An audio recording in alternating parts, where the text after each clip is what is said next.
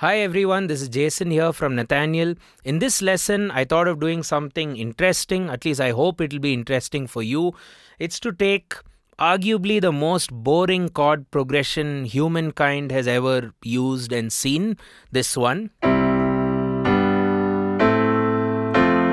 You've all heard it. 1, 5, 6, 4. So in the key of C, C major, G major, A minor, F. And you know, those 4 chords, as they all call it, there are enough and more videos of people performing thousands of songs using them and so on. So in this video, I'm not going to teach you that, of course. I'm going to teach you how to make that sound interesting. So in other words, for this entire lesson, we are not going to leave those 4 chords. We are going to keep them. We'll deal with them and make them sound, you know, 1,000,000 times better. I can guarantee you by the end of this lesson, you may even like 1, 5, 6, 4. I still don't. I have my problems with it still. But I'm sure you will like it at least for a short while if you hate it. Or if you like it already, you will love it by the end of this lesson. So do make sure to watch the lesson till the very end. There are also notes which will help supplement your learning that can be accessed on our Patreon page. You can head over, the link is in the description, and let's get cracking. So the 1, 5, 6, 4, 1, 5, 6, 4 just goes on and on and on, right? So the first way which I found to make the chord progression very interesting is each of the chords could be embellished with their respective Plagal cadences. So what I mean by that is you do C and you tell yourself what is the 4 from C, and the answer is F. Creates a very gospel sound, and it's the Plagal cadence. It is the Amen cadence as we call it. So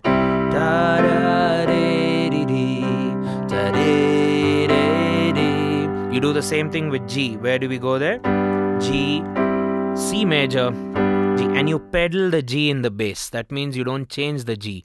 Similarly for C, you do C, F over C, come back to C. Then for G, you do G, C over G, back to G, and then you go to A, D minor you need because it's a minor chord and you need to stay within the key of C major, which is the white note. So C, F, C, G, C, G, A minor, D minor, A minor, F, B flat, F, and back to C. So I think this sounds a lot more refreshing. We don't hear songs which use this sort of a movement, you know, with these Plagal cadence add-ons, but it'll really transform, and people may not even know that it's a 1, 5, 6, 4 running, you know, but it is.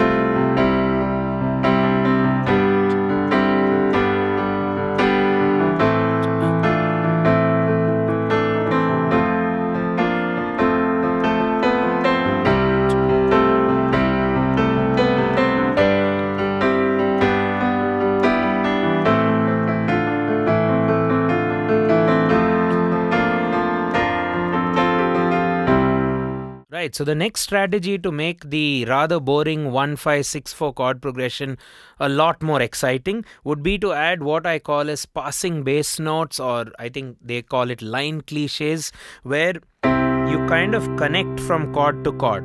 Let's say you do C, G. Now this is your chord sequence. So instead of just going C major to G major, you can do C, you can do C, G over B, you can pretty much kind of play an A minor and then go to G. So instead of doing C, G, you can go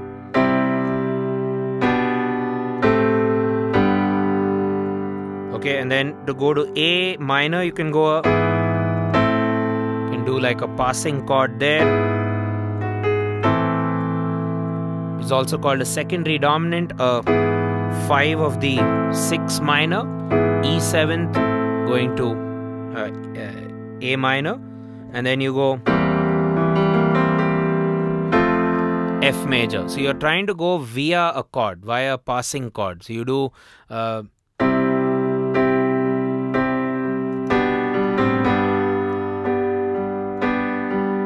and then A minor and F major. Let's do that again.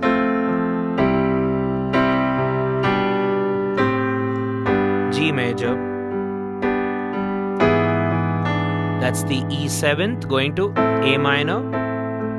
Now to go to F, I can go A minor, C over G, F, or I could do A minor, C over E bass, F. Right, so the third way to make the boring 1-5-6-4 more interesting would be to add a cadence, which is like a set of chords. And the type of cadence, I'm calling it as the epic cadence, which I think works a lot for music, and sometimes I am guilty of overdoing it, but I think it's fine to do it in a case like a 1-5-6-4, which is a rather boring chord progression. So if you do C, G, A minor,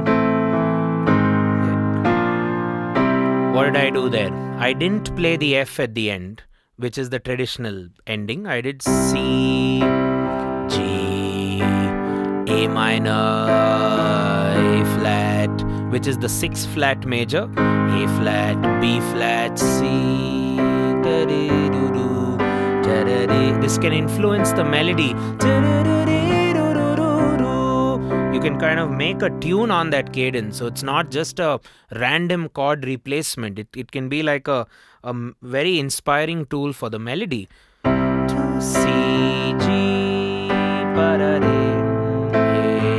flat, B flat, C, G, F, G, A. You could also do the same cadence going to the A minor chord. So C, G,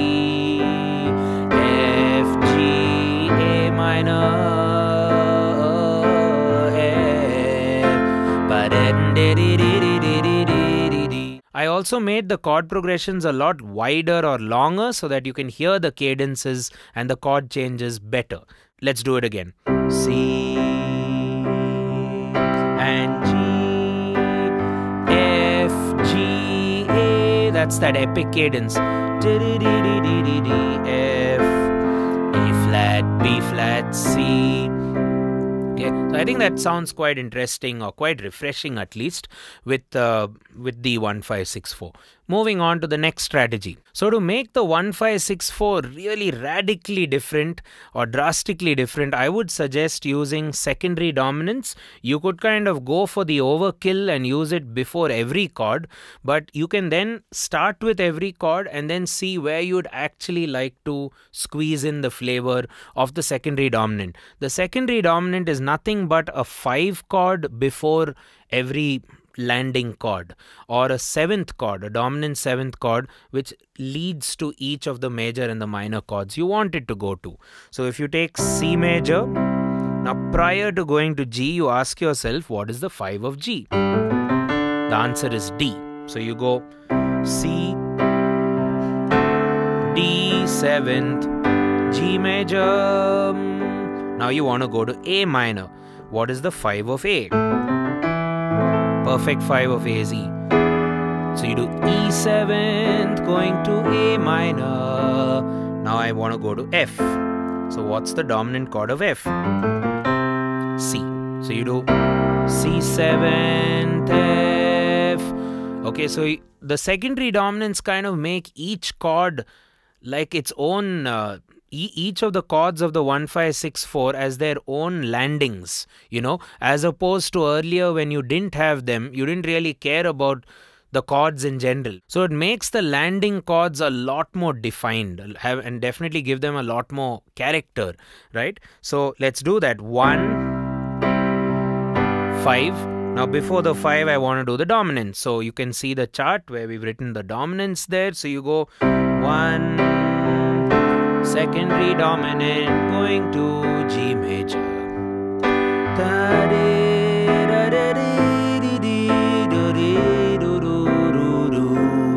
kind of hidden away that 1, 5, 6, 4 nature. Let's do it a bit quicker.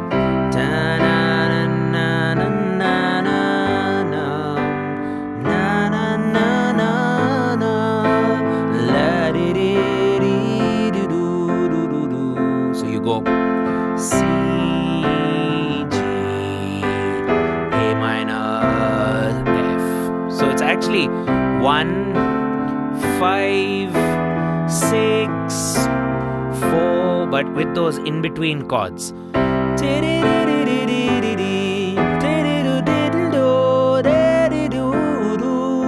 You don't have to use it all the time. Maybe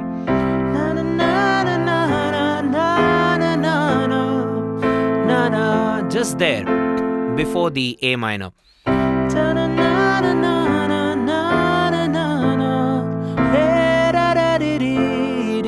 So you could do it before that 4. So I gave you the overkill approach before, which is a secondary before every chord. But yeah, once you learn them, you can use them depending on your requirement or the flavor you are trying to bring to the song. Right, guys, so with this 1, 5, 6, 4 boring chord progression, what you could do to make it really, really interesting, like all the methods we've done so far, right? This is yet another one of them. This is what is used by a lot of the jazz musicians and in jazz songs, in the jazz standards, where what happens is you take a chord like C major or a G major or an A minor and an F major, and you ask yourself, what will be the 5 of this chord? Well, that will be more like a secondary dominant, right? Or a primary dominant, which is the 5 going to 1. You can expand it further by then asking what is the 2 of that 5. So what you're doing here is you're 2ing the 5 and then 5ing the 1, right? Or preceding the 1 with the 5 and then preceding the 5 with the 2. So in other words, inevitably, every chord will have 2 chords before it. Earlier with dominant resolution or secondary dominance, every chord had 1 chord before it, which is C, D going to G, E going to A, C 7th going to F. Now what I'm proposing is you do your C, and before going to the G, you ask yourself, in the key of G major, what is the 2, 5, 1? Okay, of G. The answer would be A minor, D dominant, G. So that A minor, A, D, G. So what if we squeeze that via the or through the journey of going from C major to G? C, D, D, G, E. Now you want to do A minor. So you ask yourself, what is 2ing the 5 and then 5ing the 1? From A minor, what is the 2, 5, 1? In other words, that will be B minor or B minor 7th, E or E 7th, and then A minor. So I would really go with that. Something to go to the A minor would sound quite colorful. So you go C, D, D, D, G, B, E, D, D, D, D. Now you're going to F. So what did I do for F? I did the 2 of F, G minor 7th, C being the 5 of the F, and then back to the F. So if I put this together, of course, it'll be an overkill initially, but then you decide, I want to do that 2, 5, 1 embellishment just for the 3rd chord or just for the 2nd chord. And you have to take the call. I mean, you are the person who's going to use this, right? So you go C, A minor, D major, G major, B, E major, A minor, G, C, F. So let's see, let's try and add it in a kind of a tentative or a here and there way. So C, da, da, G, A minor. I like it there before the A minor. Let's stretch the chords a bit. C major, ba, ba, ba, C major, G, going to A minor.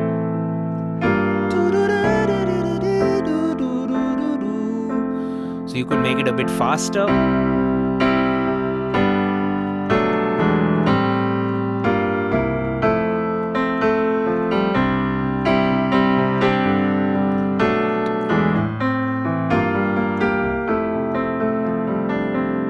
can do this with pretty much any song. You don't have to just do it with a 1-5-6-4. You can do it with anything, and there's so many arrangements we find of timeless classics, like even nursery rhymes or Christmas songs, which people keep arranging with these sort of technologies. So secondary dominance, and the next kind of obvious flow was the 2-5-1, or 2ing the 5 and then 5ing the 1 between the chords, of course. So this whole lesson we've just retained the 1-5-6-4, right? Now for a bonus, before we conclude, I just like to consider the fact, or consider a scenario where we are not allowed to add any more chords. We are supposed to keep 1-5-6-4. Earlier we had a lot of things. We did the Plagal thing, we did the line cliche, the passing bass, we did the epic cadence, which was clearly epic, then the secondary dominance, and just now we finished off with the 2-5-1 embellishment. But what if you couldn't do any of that? You couldn't do any chord other than this, this, this, and this. Okay, so now you have to voice these chords differently. What do I mean by that? Instead of playing C major as C, E, G, to find another way of playing it. So a quick suggestion would be keep the bass notes going, C, G, A, F, or C, G, A, F. Same 1-5-6-4 bass, but in the right hand what you could do is just hold a steady chord. You could hold like a 5th chord, C, G, C, or G, C, G, C, G. Right? And you do the same progression.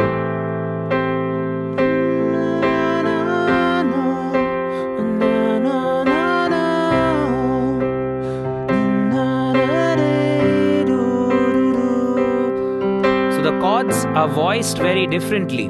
So it creates a very pleasing sound for some reason, right?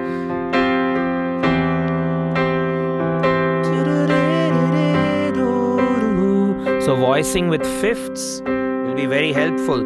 The other thing is you can take the triad and kind of extend it by adding, instead of just doing C, E, G, you can add a C major 7th or a C major 6th. Okay, and then G 7th, A minor 7th, A, F major 7th. So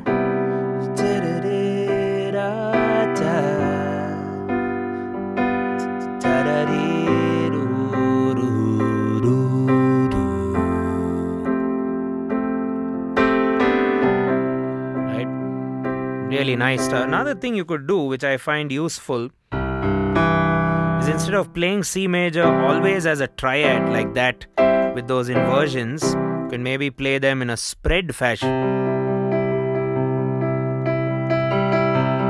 Spread meaning you take the E in the middle and move it to the top. So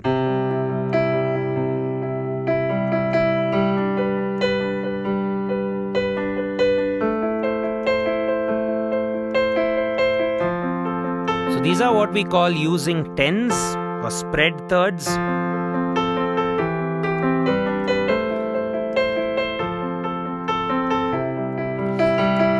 Right? There we go. That's your spread chords. I keep trying to tell myself, don't overplay it. It could be some song and then this video may get taken down by the copyright police. So yeah, but you get the idea. So we can use a 5th chord, the extensions, we can use spread chords. And another thing which I do very often is I love my add chords and my suspended chords. So if I take the same old chord progression, C, G, A minor, F, you can kind of add notes to each chord. And the best notes to add are your 2s, which is D, which is A with respect to G. A minor, you add the B. F, you add the G. So that's all your add 2s.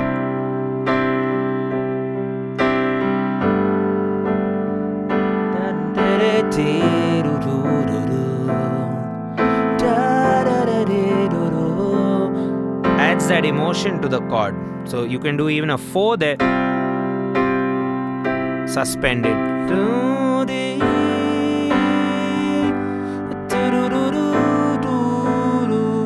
Like an A minor with a 2 and a 4.